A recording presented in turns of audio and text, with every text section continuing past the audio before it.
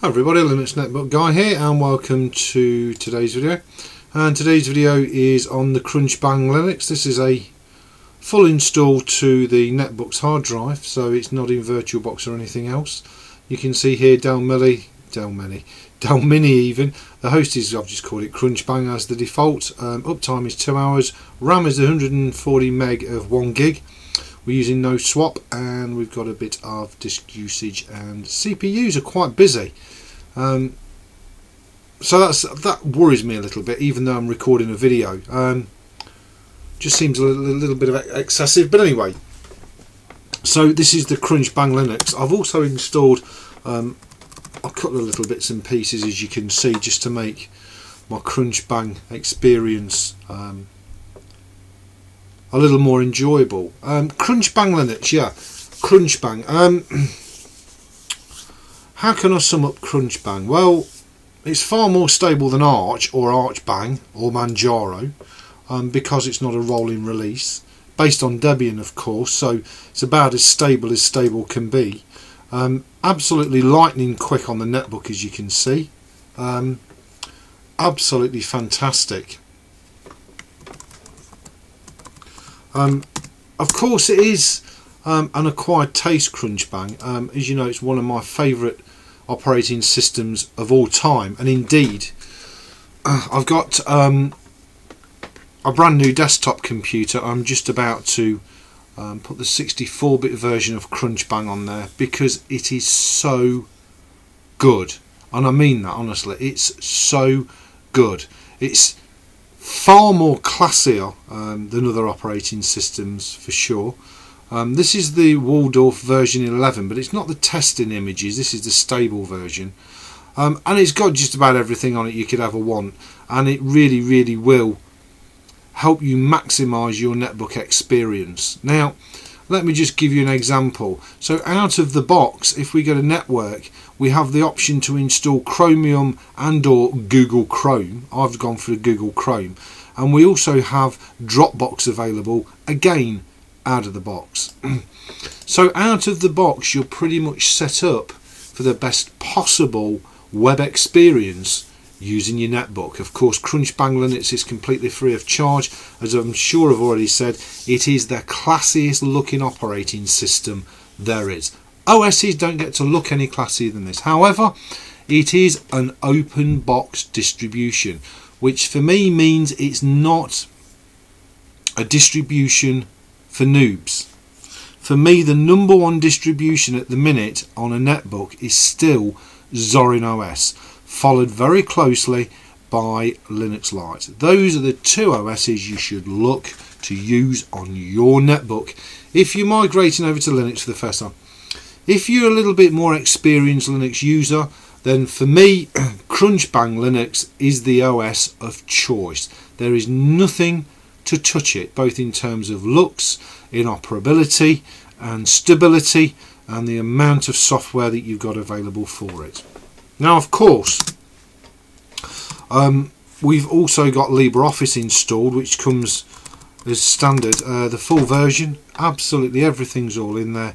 As I say, this is only running on a gig of RAM. Bear in mind my Dropbox is synchronising gigs worth of files. I don't know what I've done there, but it's absolutely delightful. And by adding Synapse, again for me it just maximises and enhances the whole netbook experience, because you can use your netbook as a full featured computer, and an operating system such as Crunchbang is the one to look for if you're an experienced or seasoned Linux user, without a shadow of a doubt. Now, as well as having the full LibreOffice suite, of course, we've also got the gorgeous AbiWord version 2.92. Now, as I say, this version that I'm running here, this is the i486 version, so it's the non-PAE kernel. It comes supplied with AbiWord and with genumeric as standard, which is just amazing. As you can see, it's very quick, very slick, and the 2.9.2. There really is nothing else you need, you know, for a wonderful web experience. But if you want to go a little bit, you know, a little bit deeper than that, then of course Crunchbang allows you to do it.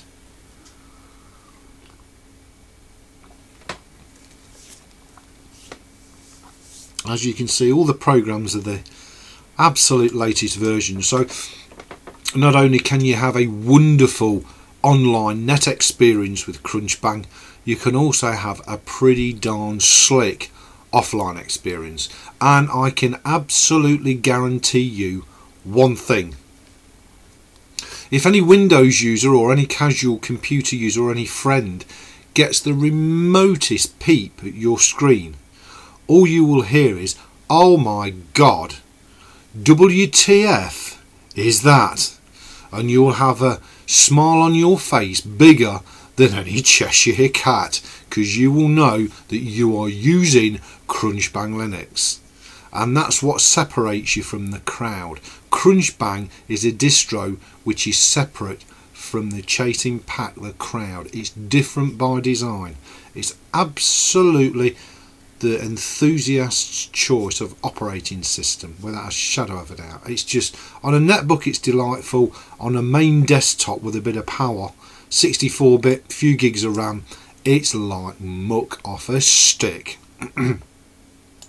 So there you go, that's it. And as I say, I mean, you know, you can quite happily use this, no problem, as your everyday operating system, no problem at all. You can use it online, you can use it offline. You've got all your shortcut keys, so we can go Super F for the file manager, Super T for the terminal, Super W for your web browser.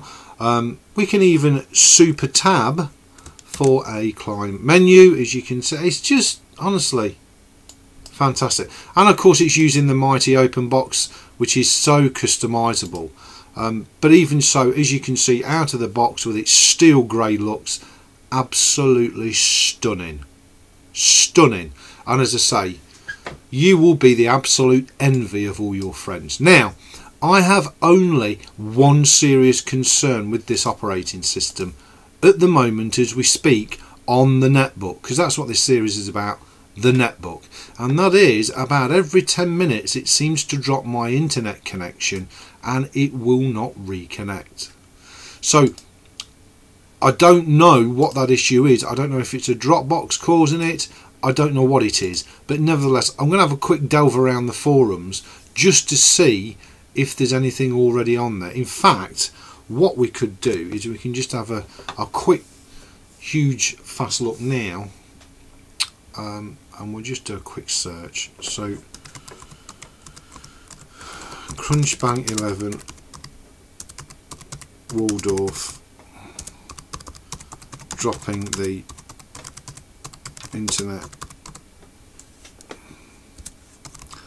connection, just to see if anything's already been put on that. Dead slow internet. Well, no, we don't have a dead slow internet, we just continually drops it. No, I don't think so. I don't seem to be a lot here, does it really? Dead slow internet. Well, that's nothing really to do with it, I don't think. Our internet, as you can see, is not particularly that slow. So I really don't know. I don't know what it is, but I mean, our internet isn't that. The speed of the internet is normally down to your supplier. Yeah. No, there's nothing really there, is there? So I don't know. What's that under? Oh, that's the development version, really. Skype. Default font. Well, as you can see, there's not an awful lot, really, there to be fixed, I want to thought. Well, I mean, it doesn't look like anybody else has had... oh, rather than put in actually, let me try something else. Rather than typing in dropping the internet connection, dropping the, let's try wireless connection, because that's what it is. Right, here we go.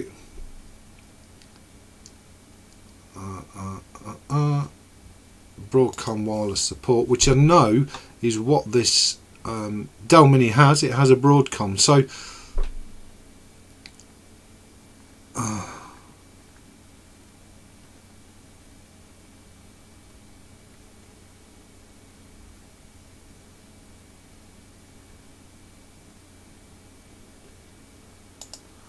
Right. Okay, so we need to install this package by the look of it, which is what it's suggesting we do. So I'll have a look at that later on, but I mean, it's actually working.